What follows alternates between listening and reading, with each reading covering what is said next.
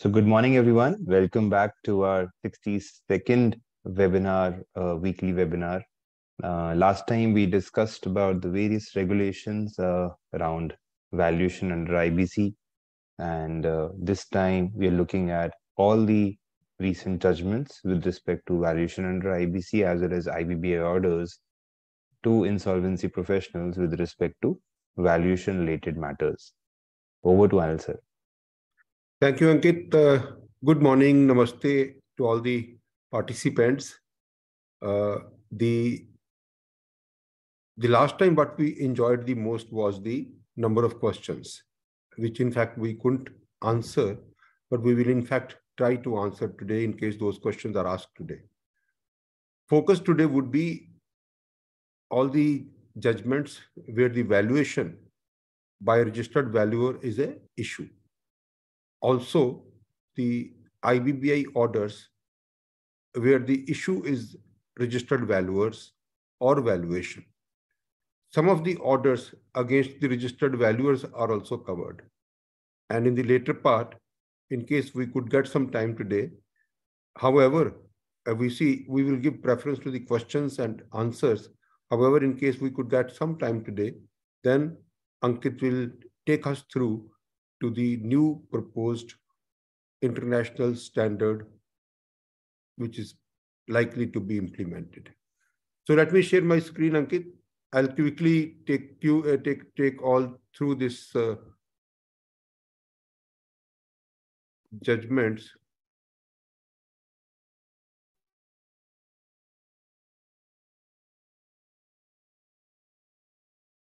Okay, good. So Ankit, we can now start with the one judgment, which is from NCLT Kolkata, and it is in the case of EMC Limited, and we've also processed consultants in this case. Anil T is the RP for EMC, and this was a case where the resolution plan was first approved.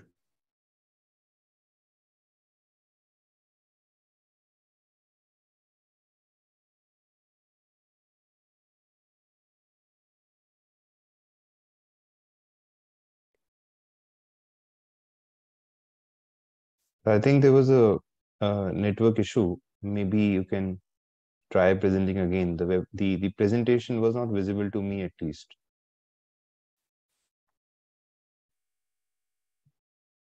Now it is.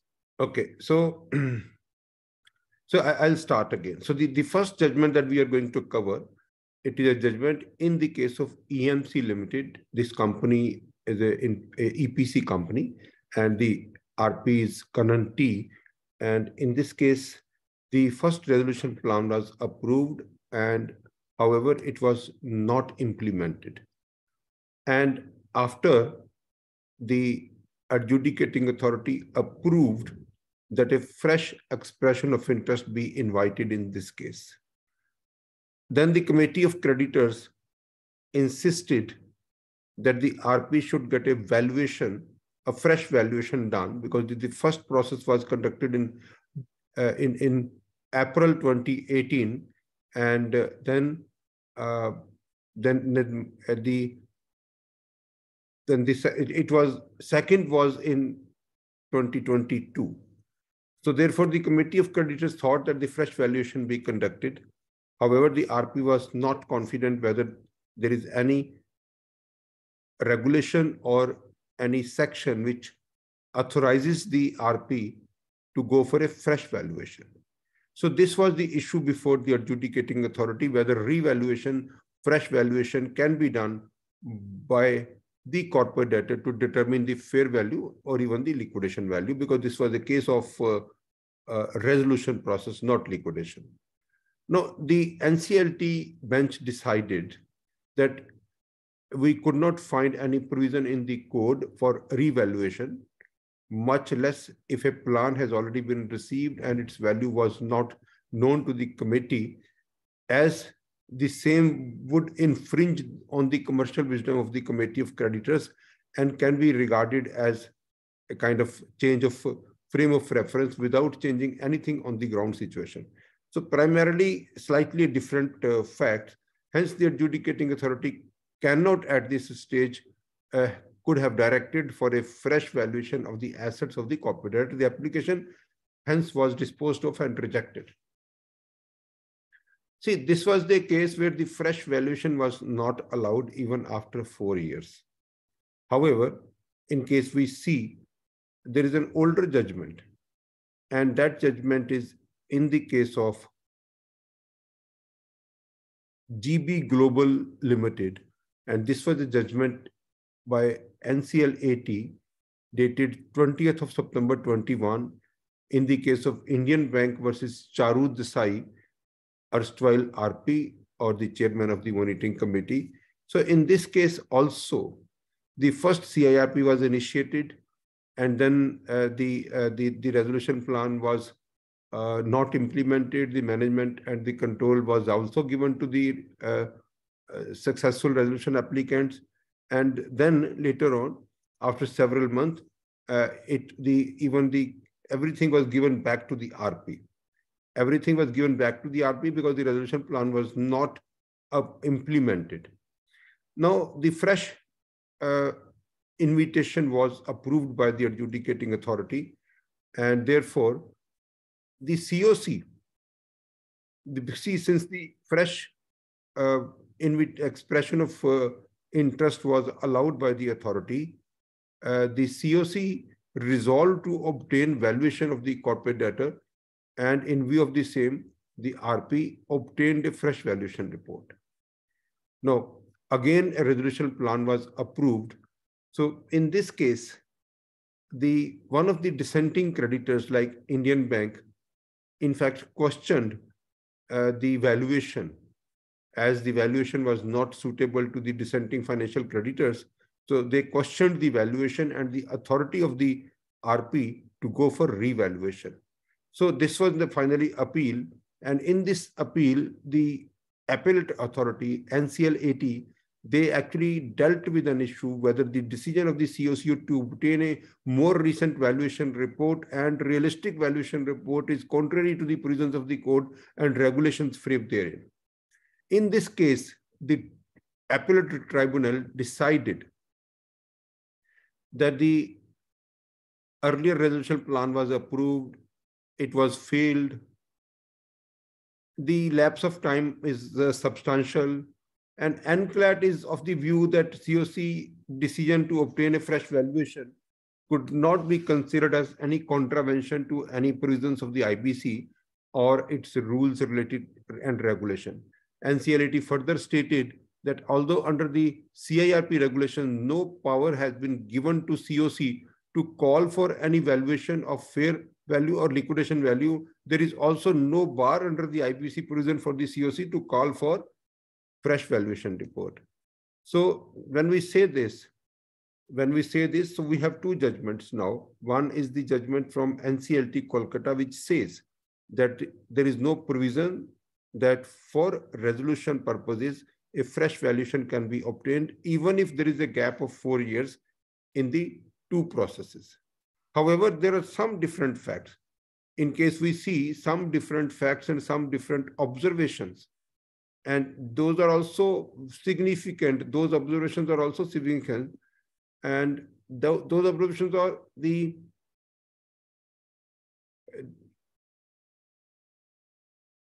in this particular case, a resolution plan has already been received and its value was not known to the COC, as the same would be an infringement on the commercial wisdom of the committee and can be regarded only as a change of frame of reference without changing anything on the ground reality.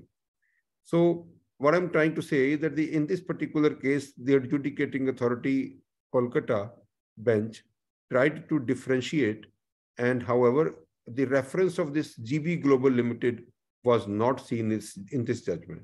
So in case we see two judgments separately without referring to this appellate authority judgment, so this judgment says that the COC or the RP doesn't have a power to get a fresh valuation done during the CIRP period, even though 4 years have lapsed between the two processes.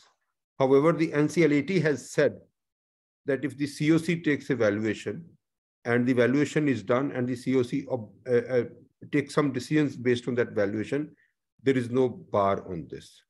So this is one decision, Ankit, which actually rather I thought that this is this has to be presented in this manner. So the next decision that we are trying to say is Amit Ahiro versus Anaga Anasingarazu. This is the 16th of May 2023 decision, NCLAT, from Justice Ashok Bhushan and Mr. Barun Mitra. Now, in this case, the CIRP was initiated in 21, and the promoter challenged the CIRP order. The Committee of Creditors passed a resolution, and no resolution plan was received. The Committee of Creditors then resolved to liquidate the company, and then the liquidation application was also submitted, and the promoter again challenged the liquidation application. Now, the promoter says that the valuation of the company which was obtained by the RP is not appropriate. It is on lesser valuation. The properties would be auctioned on a lesser valuation. The resolution professional has obtained 2 valuation reports, and the liquidator again took 1 report, and that too at the instance of the Stakeholders Consultation Committee. Now, 2 valuation reports were taken as per Regulation 30 of the CIRP regulations. When the liquidator got appointed, liquidator only got 1 valuation report as per Regulation 35 of the Liquidation Process Regulations. Now, the issue in this case was whether the liquidator has abided by the value determined through the Regulation 35 of the CIRP and Regulation 35 of the liquidation process. Incidentally, this Regulation 35 and Regulation 35, this is the number of the regulation is common, but one is the Regulation 35 of the CIRP regulation, and the other is Regulation 35 of the liquidation regulation. In this case, 2 valuations were done under Regulation CIRP regulation, 35 regulation. 1 valuation was done as per 35 regulation of liquidation process regulation. Now, the NCLAT observed in this case that the valuation was obtained during CIRP, and that was exactly as per Regulation 35 of the CIRP regulation. Now, in this particular case, the liquidator has not taken a decision to go for a fresh valuation. Had the liquidator gone for a fresh valuation decision, the liquidator would have appointed 2 valuers as per Regulation 35 of the liquidation process regulations. So 1 valuation was obtained. However, the NCLAT finally decided that the valuation of this particular company, which would be used during the liquidation process, would remain as the valuation which was conducted during CIRP, because that is the only valuation as per the Regulation 35. Getting 1 valuation done during liquidation process regulation, that is not a valuation as per Regulation 35 of the liquidation, because that was only 1 valuation, that was not 2 valuation. So this is a unique case. Finally, the liquidator was permitted to go ahead for the sale of the assets as per the liquidation value determined during in a valuation process under Regulation 35 of the CIRP regulation. Ankit, anything that you would like to observe on this? No, I think it's like no observations per se. I think it's clear. So, now, coming down to this Kotak Mahindra Bank Limited versus Resolution Professional of Universal Build Well Private Limited, again an appellate authority judgment, NCLAT judgment, 11th of April 2023, latest. It's not very old. Now, the Kotak Mahindra Bank and the Kotak Mahindra Prime Bank, appellant 1, appellant 2, in fact, they submitted their claim to the RP in Form C as a financial creditor. Now the RP appointed two valuers in this case, and the valuation was done during the CIRP process, and the RP shared the valuation reports also. Now the fresh expression of interest was also asked, and the 6 resolution applicants came, including the Home Buyers Welfare Association. And finally, the Home Buyers Welfare Association's resolution plan was approved with 70.44% voting share, and the appellant had voted against the. So the Kotak Bank 1, Kotak Bank 2, in fact, voted against the resolution plan. So they were the dissenting financial creditors. They were the dissenting financial creditors. So both these, like Kotak Bank 1 and Kotak Bank 2, one is a Kotak Mahindra Bank, the other is Kotak Bank Prime. So the Kotak Bank 1 and Kotak Bank 2, they were aggrieved, and they filed objections to the resolution plan. Now, the adjudicating authority, while deciding the resolution plan, remitted the resolution plan to COC for modification in terms of the specified order. Now, the objections raised by the appellants regarding the nil liquidation value ascribed to the appellant with respect to the project Universal Business Park was rejected. Hence, the appeal has been preferred. Now, the issue in this case is the valuers valued the Universal Business Park as nil. Kotak Bank had the security interest on that part of the property. The resolution plan only earmarked 3 crores for the Kotak Bank. That is the basic issue, because the security value according to them is much higher. The valuation was 3 crore. The plan earmarked 3 crores. The valuation was nil. Now, the issue in this case before the NCLAT was whether the liquidation value found by the registered valuer can or cannot be allowed to be changed by the committee of creditors.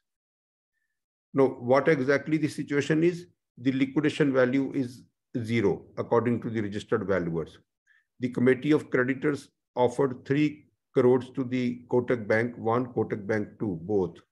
Now, in this case, the observations, Ankit, in fact, we've been discussing this number of times whenever we are discussing any valuation for a real estate company. Now, in this case, one of the very important valuation is, this is what I'm reading now.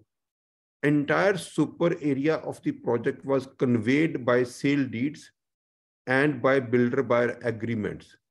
The valuer did not enter into issue of encumbrances over the assets. Since the units have already been sold, are no longer the assets of the corporate debtor. Hence, the liquidation value of the project is nil. No, it says, although it says that partly the sale deeds are executed and partly builder-buyer agreement was executed. So now these are encumbrances. Now the word encumbrance is used basically, it is used for the builder-buyer agreement. So in case the builder-buyer agreement is an encumbrance on the property, so therefore the value is nil. So the property value is nil. The maximum that you can have, you can assign a value to the receivables if there is anything receivable from the allottee. Now, in this case, the decision was the liquidation value arrived by the valuer serves an important factor in the entire resolution process and cannot be ignored in the resolution process. It is true that COC on any valid reason can take a call to ask for any fresh valuation due to any relevant circumstances, but the valuation done by the registered valuers and average of liquidation value taken up by valuers serve these specific purposes and cannot be allowed to be disregarded by the committee of creditors. So this GB Global that we have already handled, because this is a GB Global that we discussed when we were discussing the EMC, that was the adjudicating authority. So this is an appellate authority. In this case, the appellate authority has said that even if a fresh evaluation is taken during the CIRP, that was a second resolution process. The first process failed. It was not implemented. So in the second process, the fresh valuation was obtained and it was considered as acceptable. Now coming to the IBBI orders, I would ask Ankit to deliberate on this IBBI orders. So I think, Ankit, you please let me know. I would keep changing the slides, or you can share from your side also. Yeah, I think that will be a better idea. Let me do that. I think I can stop sharing and you can share from your side also.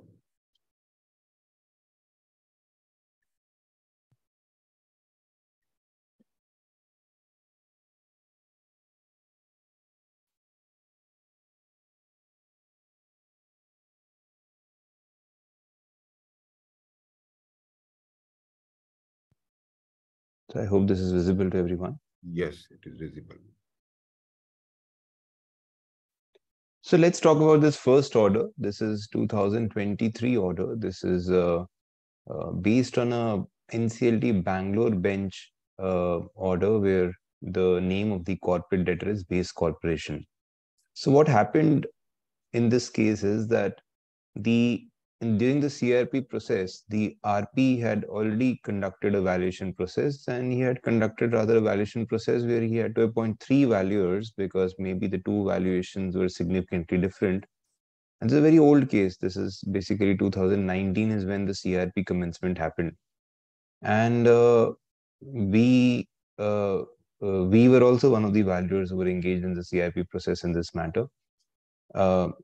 Then what happened is that the liquidation started and the liquidator was somebody else. The liquidator was not the RP himself. And the liquidator went ahead and appointed uh, an SFA valuer to give a feedback or give a consultation on what would be the overall change in the value of the company in case it is sold as a going concern. So basically, he sought an opinion or he appointed another valuer to review the subject matter of the previous valuation exercise. So this, based on that review, then the whole concept and the whole process started where uh, the insolvency professional conduct in the process that was discussed in this order is that was it right to appoint another valuer first?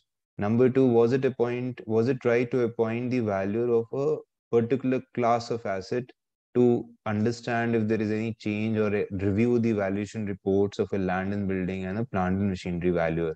So land and building P&M report being reviewed by an SFA valuer was again a question that came into picture.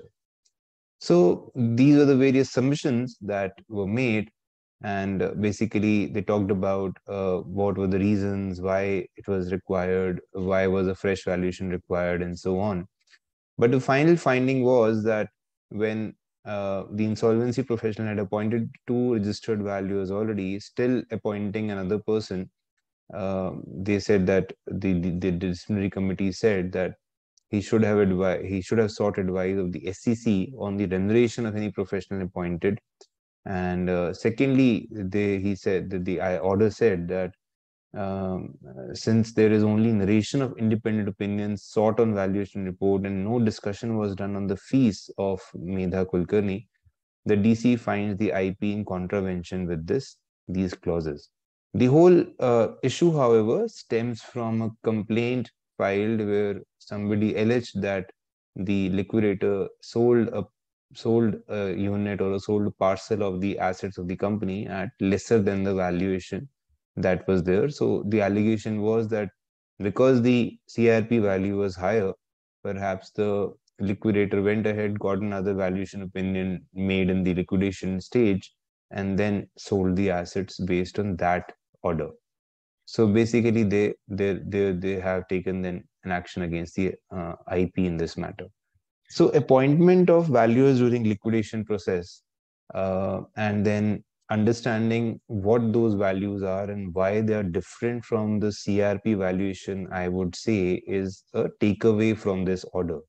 That even in case you're appointed as a liquidator and you get fresh valuations done from valuation professionals with the SEC consent as well, still there needs to be some kind of a linking or some kind of a differentiation between what has been done during the CRP process and what has been done in the liquidation process, the valuation exercise.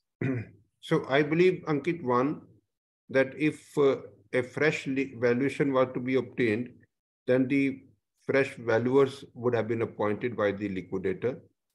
So there is no provision that another valuation consultant be appointed to see whether the earlier valuations were right or wrong. And this is the only contravention, because either you take a decision to appoint valuers, and third is the observation is that even the appointment of uh, this consultant was not discussed with the stakeholders. Yeah, I think you can go forward.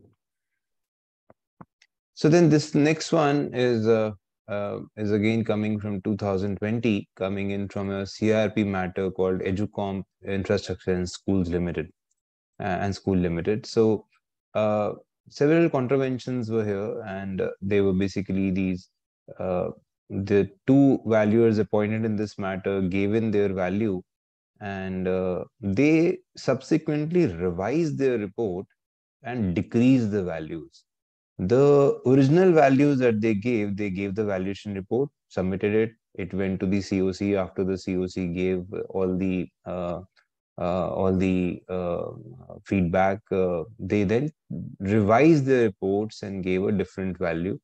So in this order, although there was no contravention that was observed, but the but the analysis and everything that we read here talks about how this discussion or this question was discussed in this disciplinary order, whether the revision happened due to interference by the COC or not. So the analysis that they finally arrived at was that uh, the IP submission was noted that the valuations were only disclosed by the RP to the COC members after resolution plans had been opened and tabled before the COC members, and confidentiality undertaking had been obtained from each of the COC members. And therefore, there was no contravention in this respect. The submission that COC had not interfered with the valuation exercise or the value, the COC had queried about the methodology and assumptions which the valuers agreed with, and then accordingly revised the report. This was an objective and transparent process was also noted. So the revision that the valuers did post COC was not held to be something that was negative. But however, the IBBI in this order noted a fact that there was no evidence that has been found corroborating the fact that either RP or COC has interfered with the valuation exercise or the liquidation values could be determined. So the interference was the issue here. So the revision can happen as long as there is a change which is happening due to certain corrections in facts, certain change in the methodology more appropriate. But in case we say that somebody had given a valuation report giving a X value with some discounting to the liquidation value, and suddenly after the COC meets him, he changes that number and kind of decreases that number or increases that number.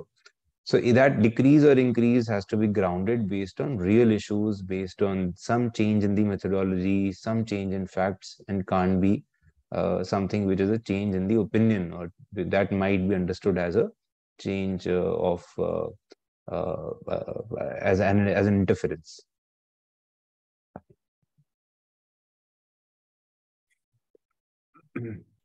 So going forward to the next one, this one is with respect to appointing the third valuer, and the RP had already appointed two valuers in this case, and it was contended that the same was conducted only pursuant to decision of SEC.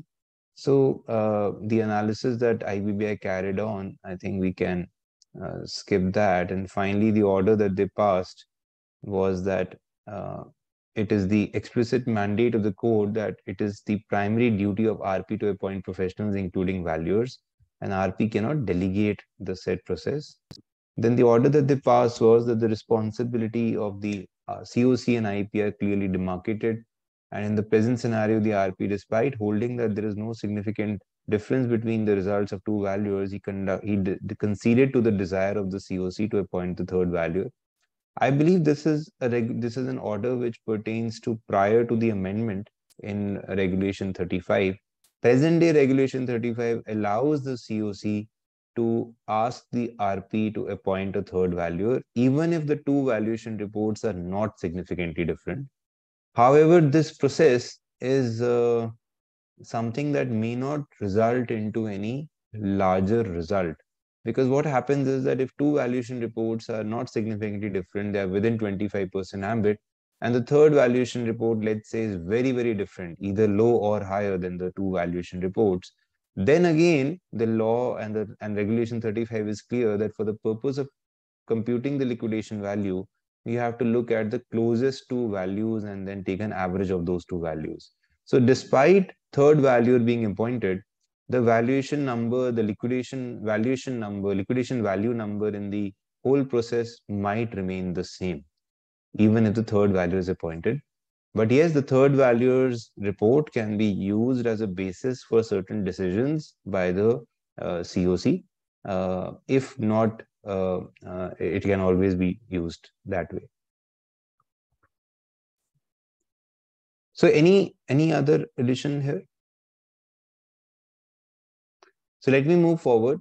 So next we have we're looking at this background where the IRP appointed entities which were not registered valuer entities, and there was some disclosure related issue, and so the RP had admitted that he had made a mistake, and then that was how the this case was closed. I think this is an old problem when I think now we all understand that appointment of valuers can only be registered valuation professionals. Registered valuation professionals can be RVs or RVEs. RVEs also read up as registered valuers if you read the law. So therefore, appointment of RVEs, registered valuer entities, is also permitted in that process. Then we have this next one, which talks about appointment of registered valuers. And here the RP had stated that he could not appoint registered valuers as the registered valuers he could not appoint the registered valuers as COC did not approve the cost of registered valuers and wanted incoming RPs to make the appointment. So here, what then happened was that so the RP was not able to substantiate why he did not appoint the valuation professionals. So we see this as if we go to the decision was that the RP had erred in relation to appointment of valuers, and the committee held that the provision of the statute was clear that the valuer appointment has to happen within the 47th day of the ICD. And it was unclear from the submission why the RP took the issue of appointment of valuers to COC when he himself was competent to take decision in this regard. So further, after taking the approval of the COC, the decision to appoint single valuer is also not as per the stipulations of the statute. So here again, the whole thought process is that the appointment of maybe the lesson we can take is that an IP must initiate the process of appointment of the valuer sooner, starting maybe from the first COC meeting, the IRP. Because in many cases, the IRP is not appointed by 47th day wherever there is a change in the process. So NCLT would normally not be able to appoint the RP by 47th day because of various reasons. So so far, Ankit, one is the one that there can be a possibility of revision in the value. Yes. And the revision in the value should be independent either to the valuers or to the RP. It should not be at the instance of the committee of creditors. This is one. Second is that the instance of the RP is also something that the order is against. It says it is only supposed to be because of the valuer's own thought process. The RP and COC both are not allowed to interfere in the valuer's judgment. But as I said, that if there is any fact, if there is any methodology that the RP or the COC point out that they are inaccurate or they need to be bettered, then the revision can make more sense. And the second issue is that in case you are not able to appoint registered valuers and you are saying that the COC did not approve the fee and the IBBI could not see any document, any evidence that it was rejected by the committee of creditors, that is not acceptable. The RP has to appoint valuers even if the fee is not approved by the committee of creditors, So the valuation with the appointment can be done in that manner that we appoint you. However, your fee will be approved by the committee of creditors in the next meeting. That also is possible. So But conditional appointment letter is possible. We get that all the time in AAA valuation. And subsequently, if the COC is not ready to give that kind of a financial sanction, then we also get emails that the COC is finally approving this kind of an expense. Are you okay with this revenue, with this fee? So if that's okay with us, we say yes. If it is not okay with us, we say no. And in case we say no, then the RP can say that the appointment that happened was at an X fee, and now the RV who was appointed is not accepting the fee that is approved by the COC, and therefore he can proceed with fresh appointment of valuers. I think these are the three things that we have so far concluded. I think you can go ahead, please. So then this one is talking about, this was an inspection done, and the RP proposed a valuer's fee of 1.2 crores before the COC, and the same was ratified by the COC. However, it was noted from the cost disclosure to the IPA that the actual valuer's fee was 27.48 lakhs. So the question was that why did he approve 1.2 crores when he had only given a fee of 27.48 lakhs? So finally, the findings were that although the disclosure was filed in a casual way, or rather the ratification happened, but if somebody gets more expense ratified from the COC and ends up spending less, then that's not a problem. That's okay. But there was a huge difference here: 1.2 crores versus 27 lakhs. 1/5 was the difference. So they said that they just gave a warning to the RP and move ahead. This is the next one.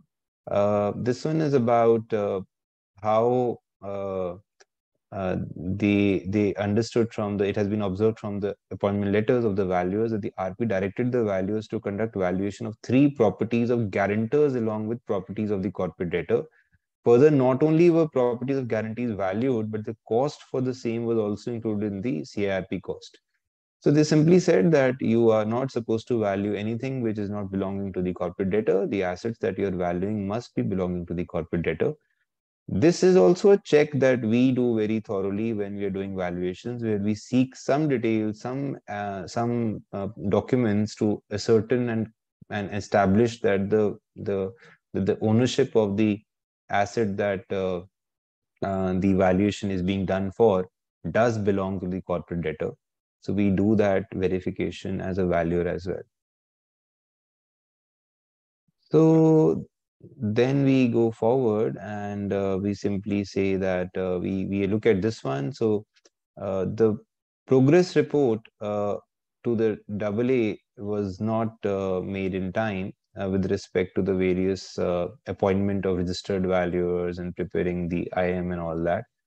So basically, they simply said that so basically the allegation that he did not appoint valuers, he was explained that the COC would not approve resolution process costs, which includes the fees of valuer. The regulation requires the IRP to appoint valuers much before the constitution of the COC. Therefore, the apprehension that COC would not approve the fee of valuers is misplaced. So even if the COC does not approve the fee of the valuers, putting this as an agenda in every COC meeting till the time it is approved would make good sense, maybe for the IP to protect himself as well. So there was an order in this case, and finally then it kind of finished. So there are so let's come to these standards now. I think we have time for them. So I think, Ankit, in case we have to before that, we can take some questions perhaps yes, on the orders that we have received, or general and some questions. I don't think that there are questions today. So I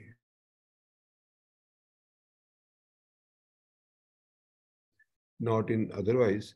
So there is no question. So we can actually go ahead with our next process. Quickly, what are the changes which are proposed in the International Valuation Standard?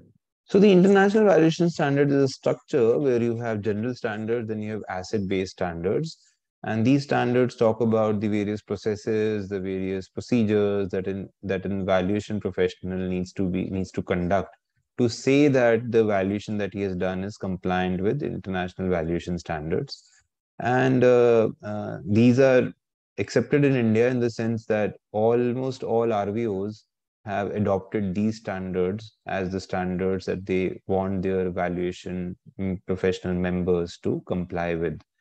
So the present scenario is that there's a discussion paper that they have released, which talks about what are the proposed changes in the valuation system. The consultation on these closes on 28th July 2023.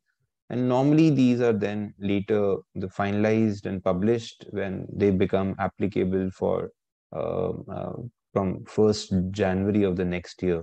So these are periodically revised. I think the last revision happened in 2022. So this is the preparation for the revision that they would do from 24.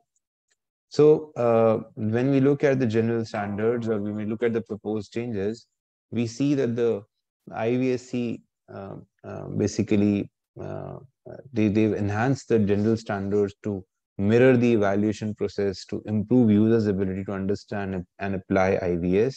Then they have included a preamble. The preamble was outside the IVS. Now they've introduced and brought that preamble into the IVS.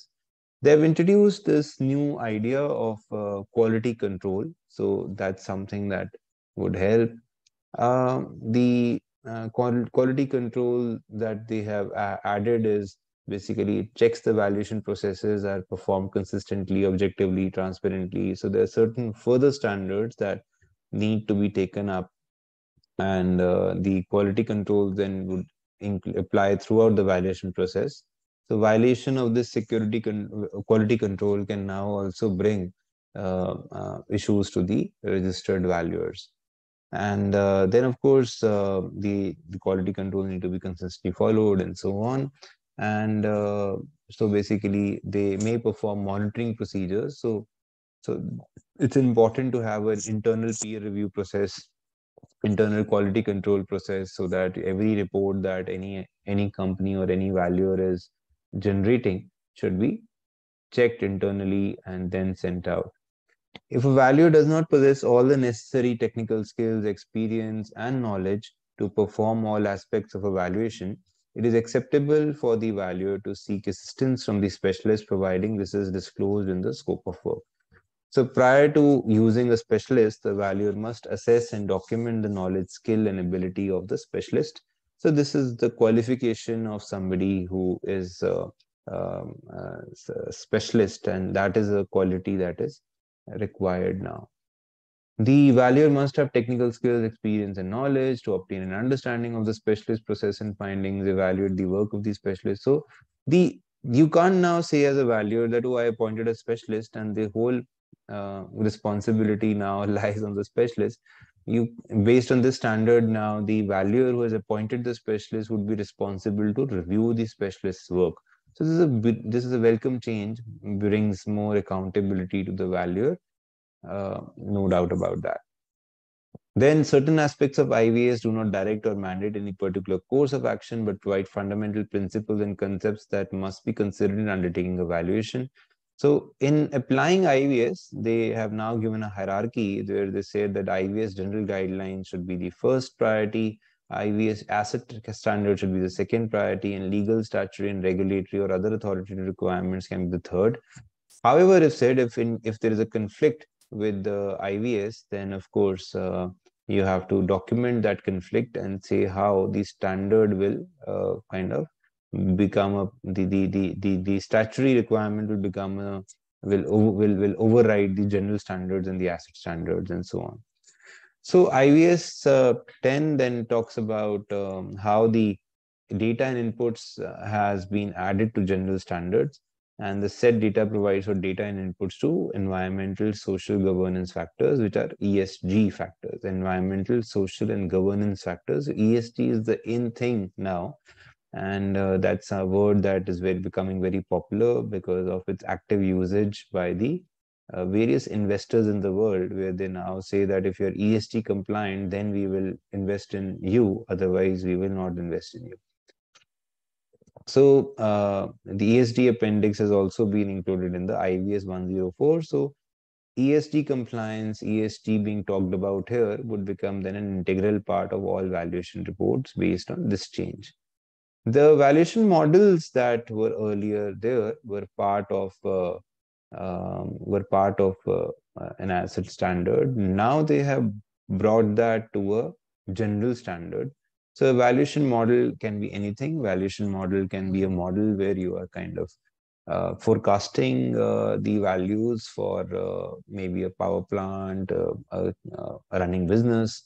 In other cases, where you have any other company or any other asset, there again you can have a very different valuation model, which can also be based on market approach and so on. So the valuer may use either a specialist or a service organization to obtain valuation models. So this is all part of the changes. So using a specialist, if the valuer does not have the valuation models, he can source that from a specialist as well. So the evaluation model use must incorporate processes including designing and development, implementation, validation. So I think we all develop a model whenever we're doing an evaluation. There's certain changes that have happened or that have been done in the documentation and reporting. That again is part of this process. And then there are certain minor changes in the asset standards that are not, again, significant changes. Financial instruments, again, they have made some minor changes. Tangible asset, again, additional content has been added, but now the plant equipment infrastructure now includes infrastructure. So infrastructure valuation is something that has also been made part of IVS 300 now, and real property interest IVS 400. So they have also restructured and aligned it with the general standards to make it more smoother. So IVS 410 is important for any valuation where land and building is involved, where a project under development is involved, or a development property is involved, and therefore here additional sections have been added to provide additional context on data inputs and valuation models. So that's the idea that so basically the expected outcome that they have talked about is how the said changes will keep the valuation standards up to date. These are one of the most updated valuation standards available across the globe. They keep getting updated. And it is for all asset classes, and it is something which is written in such a manner that is a globally acceptable, or rather allows acceptance across the globe. But yes, I think in India we are trying to build standards which are local, which are focused on what we want from various, or what is our expectation with respect to the various valuation numbers that we need in our country. So that's the standards. I think we can take up some questions now. So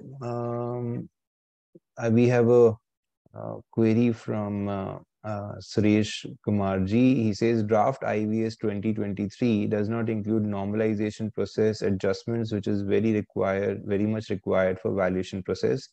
What is the stand of IVSC?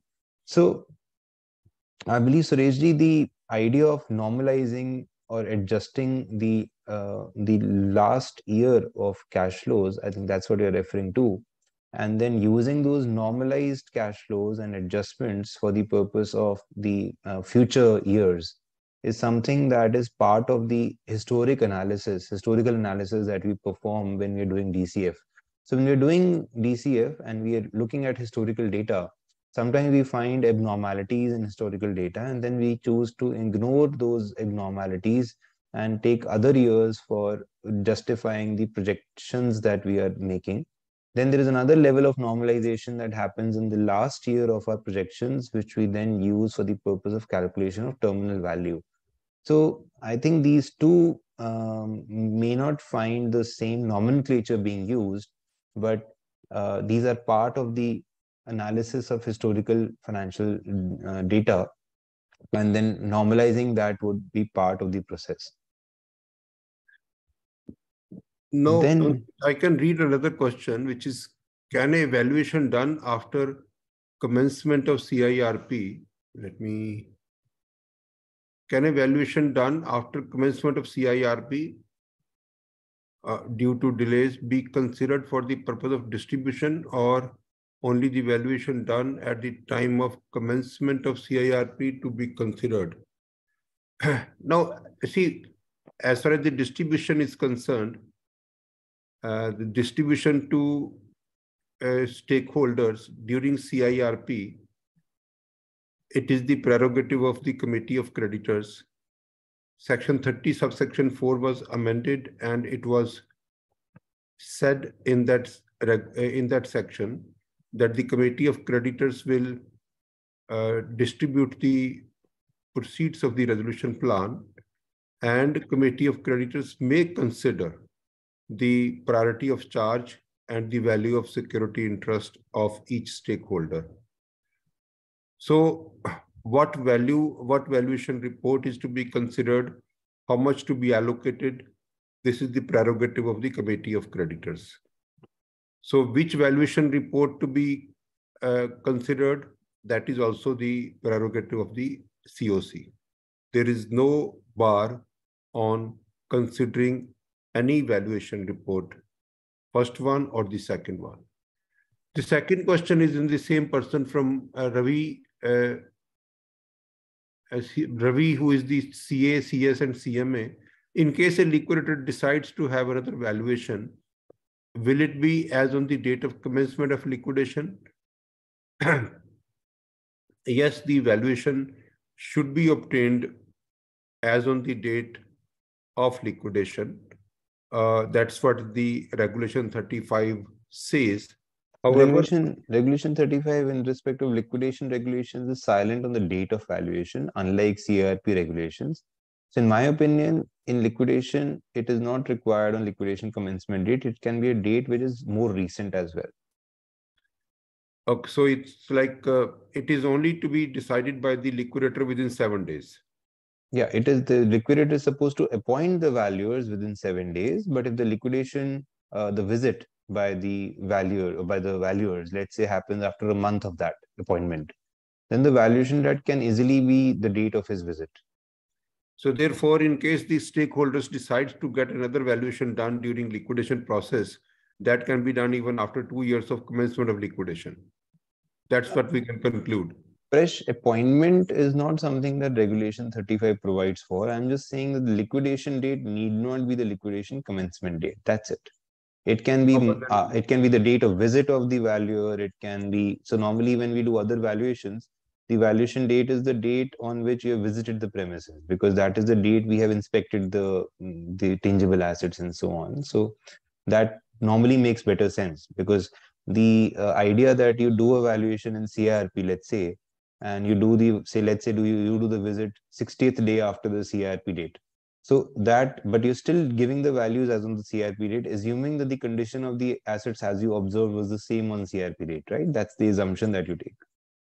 But then I think, Ankit, like in case the SEC says that the liquidator now should get another valuation done, so that can be as on a date which is more recent, much later. That is possible as well. That is possible. That is possible. Another question from Ranjan Chakrabarti is, can a liquidator or RP appoint valuer to take inventory of the assets, inventory, land, S&F, like securities and financial assets, or opt for fresh valuation if valuation have been done long before and it is required before going for auction or RFRP? Now, my understanding about the role of the valuer is that the valuers are not supposed to take inventory of the assets. The inventory taking, may it be current stocks, may it be fixed assets, may it be consumables. It is the duty of the RP or the liquidator to do the inventory, make lists of the assets at the site based on the records available, physical based on the verification. records available and based on the physical takeover of the asset. Now even the proposed amendment, which is open for discussions as per the discussion paper, I believe dated 16th of May, the IBBI has proposed that the proper documentation would be created by the RP or by the liquidator, whatever they have taken custody, whatever they have taken control of, and just like a Panchanama, as we use in SARFAESI, just like a Panchanama would be required, and along with the signatures of the person who is prepared it, and along with 2 independent witnesses.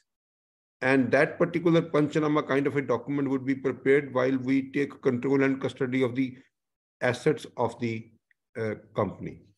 So the role of the liquidity valuers are not to take the inventory.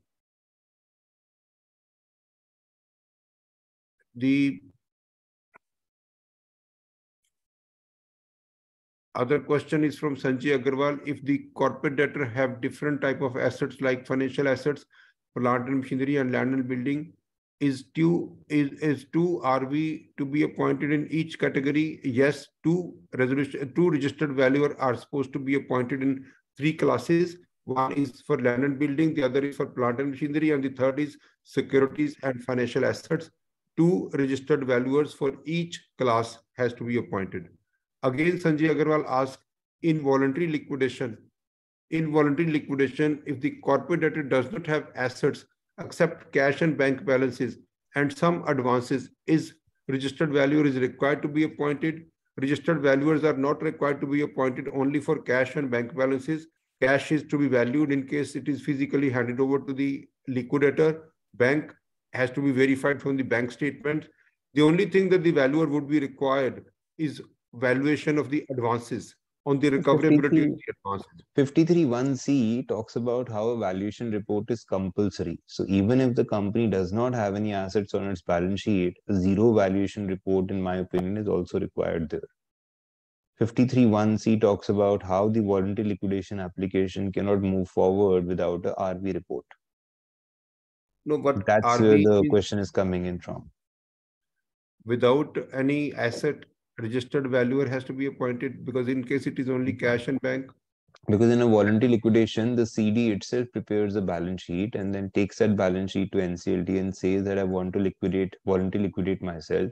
There are 2 objectives to the liquidation process. One, to ascertain if the whole company is a solvent entity, because if it is not solvent, then voluntary liquidation process is not available to that company. Secondly, the values come out based on which then the overall numbers are also available with NCLT, that what is the kind of stake in the company or stake involved in the company. Now, the next question is exactly for you, Ankit, whether valuation is an art or science. So I think valuation is for somebody who practices valuation. I think valuation is both art and science. It can't be one. It is rather more maths than art or science. Now, Jayendra Gupta also asked whether valuation is more concerned with the perception and than tangible evidences. Can 2 valuations be poles apart? No, perception than tangible evidences. As far as this IBBI, as far as this IBC is concerned, the registered valuers are supposed to value the assets based on their physical valuation. So the tangible evidences are more important. And tangible evidences are also important. And when you say perspective or other perceptions is like me saying that, okay, I am looking at valuing an asset and I simply imagine and think, acha, iski value 10 crore hogi. And then I give a value of the 10 crores to the asset. But I think I'm not doing that. I'm going to the market, checking the rates around that property, physical property. I'm confirming what rates are available. And I'm kind of measuring or making sure that I'm giving the value to the right size of land or buildings and all that. So there is a process involved. More of a perception. When we talk about value is more of a perception rather than tangible evidences. Now, the tangible evidences can be some kind of similar market survey, a similar market survey, some kind of similar transactions that may or may not be available in every case. Perception will be more involved in when you kind of project business performance. That can be a perception. So in projections in DCF, there is a perception that is involved that, okay, what will be the growth of this business? 20%, 15%, 5%? What will the business grow at? So that can be perception. When you're assessing the value of a stock which is listed on the stock market, then you have a perception based on which you might take a decision that, oh, the company has given this kind of growth in the past 5 years. Somebody can have a perception that it will continue to grow that way. And the other side, somebody can have a perception that the management of the company is not good and they will never allow this company to grow to this level. So that's, I think, more of perception. Can two valuations be poles apart? I think it happens sometimes, and that is the reason there is a provision for appointment of third valuer. So the perceptions can be pulled apart depending upon the assumptions, depending upon the understanding of a valuer. Now the next question is also here the important part is that if there are two reports and they're giving different values, then I think we need to think that as an insolvency professional, we need to go through those reports and understand the reason for the difference.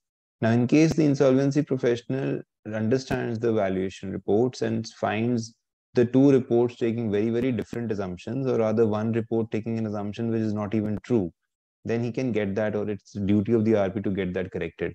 But in case the value differential is primarily because there's a rate, or there's a rate of land or a value of land that has been taken by one valuer which is sharply different from the other valuer, then you simply ask both the valuers to kind of make sure that they are giving a good basis to both the values, and then allow the values to be different if both of them have a different perception. So another question is from your team only. What is the impact of ESG on valuation? So ESG is the idea that, say, if I'm valuing a coal-based power plant, I can say that it has environmental consequences, and therefore, if those environmental consequences we should understand will not be allowed to run in the long run, so there will be certain costs that will be involved when the coal plant runs in the long run, and I have to then take into those factors to give a value to that plant. Similarly, if there is an industry which is highly polluting industry, like maybe dyeing of clothes industry, then again, I will give that number or put that in perspective when I'm doing ESG compliant valuation. So I will give a discount or I will give a disclosure on how the environmental impact of a business or a company, what kind of impact does it have on its value. Similarly, when we talk about social factors, governance factors, we are looking at how what is the kind of social fabric there, what is the kind of how does the social fabric or the social element of a business impact its value. So somebody can say that this company has a very, very good and very, very good talent, a very, very talented and very, very motivated human resource pool. And then they are all having good education, they are all having they're having those extra facilities with respect to medical facilities. So these are social implications. Then governance would involve stability of political stability. Governance would then involve what kind of freedom do people have in the organization to think independently. So these are ESG related factors that are now required to be part of various valuation reports, primarily because ESG has been adopted by many VCs, PEs, which invest only in ESG compliant businesses. Or many investors today also in the Western world, in the US, in the Europe, will only invest in ESG compliant funds. So the other question is from Lakshmi Subramaniam, and he's asking the valuations about sundry debtors. So I understand the valuation of sundry debtor is very, very complicated, and we also experience this. Ankit, you can respond on this, like how the valuation of debtors can be taken. The basic question that he's asking, can the valuation of debtors be taken at book value? So when we do valuations for of debtors, the process that we adopt is that we try to first step into the shoes of the RP or the company and understand that what all documents are available with me that I can follow up and get the amounts or get the recovery of the amounts from the other side, from the customer or the client from whom this amount is pending. So for that, anyone would need what? The ledger, the invoices, the purchase orders if they are available, proof of delivery of goods or services. Then I would need maybe any past document with respect to litigation with the trade receivable in case it's a very old number. And I would of course then rely on maybe aging, that how old is this receivable and what kind of correspondence has happened with this party. Now, many of these things, unfortunately, are absent in the insolvency process. And sometimes when we see and we give a value to the debtors on the CRP date, some of these debtors which are clearly realizable or are already realized by the time we give our valuation report. But on the CRP date, they are still reflecting as a trade receivable. So we certainly give a value to those numbers or to those trade receivables that have been received by the efforts of the RP post the CRP date. So we try to give that value. Where the RP is able to make genuine efforts in recovering these trade receivables, then the RP also has the mail trails, the confirmations from from the other side, from the clients or from the debtors, and the ledgers. So all these details are normally available, and then you kind of put a factor in the accuracy of your invoice or you're asking that money for, and then you also look at the recoverability or the appetite of the client or the customer to give that money to you. At several occasions, we will find that the names that are appearing in the debtor list are only, only partnership concerns or proprietorship entities, which would not have, where we cannot do any search with respect to the recoverability from those people. But wherever we find companies listed, many of those companies are also, not timely filing their returns. They are not active on the MCA portal. So there we discount for the lack of recoverability of those receivables as well. But book value, I don't think that's the solution. Book value can also be zero, where somebody has provided for debtors, diminution in value of debtors, and there can be an actual value in the debtors, even if the value of debtors is reflecting as zero in the balance sheet. And it can be the other way also. I think the other question is, when a valuer is appointed for liquidation, he should be informed or aware of the CRP values. My No, belief is, let it be independent independent. Yeah. valuation. Otherwise, the independence gets lost. My view is that in case you give any value to the valuer, his independence is lost the moment he hears that value. So he should ideally have no valuation as a basis with him. I think the other question Ravi is asking, because you said that in the case of voluntary liquidation, the valuation need to be done by the company or the liquidator. Voluntary liquidation, the appointment is done by the company, and then the company or the advocates who are representing the company would normally come to us for this kind of a report, and then the then the process goes forward.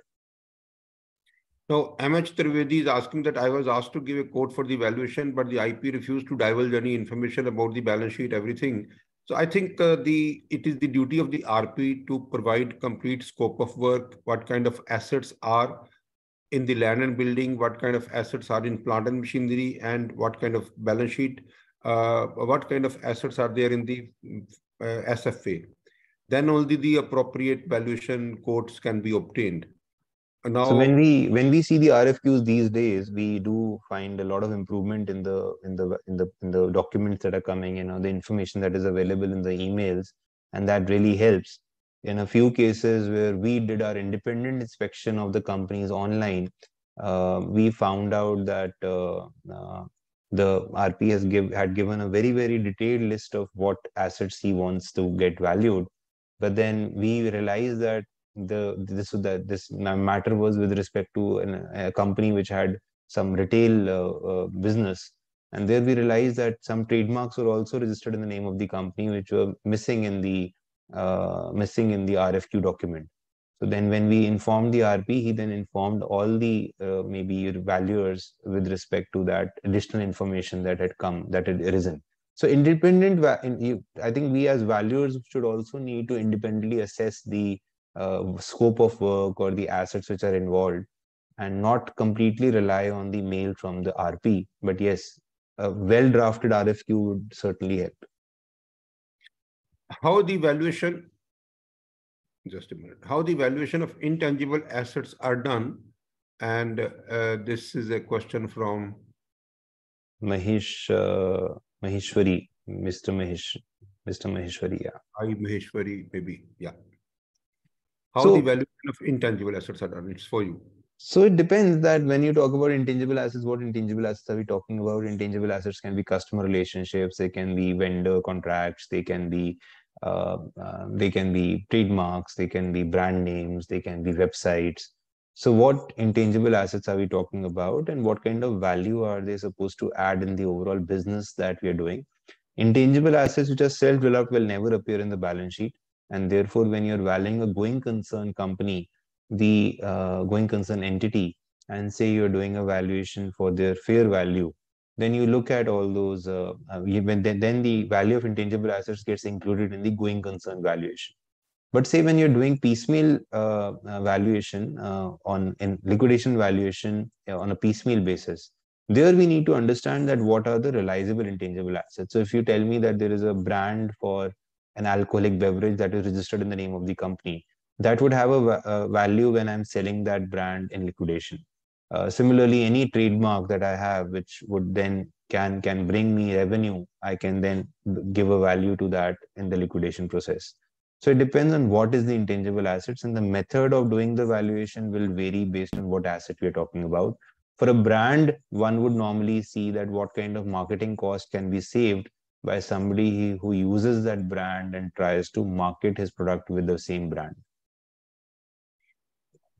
I think we need to close it now. It's already a long time, so maybe that we have to conclude. I think the very important part is that the next webinar that we are conducting is the discussion on the discussion paper released by IBBI for amendment of regulations, and also for the process of registration, and also for the appointment of auditor on the CIRP cost. This would be our next webinar, and we are working hard on this in analyzing, and also we would also try to understand if there is any further suggestions which are required to be given to IBBI. So thank you very much, participants, and keep participating, keep motivating us. Thank you. Thank you, everyone. Pleasure.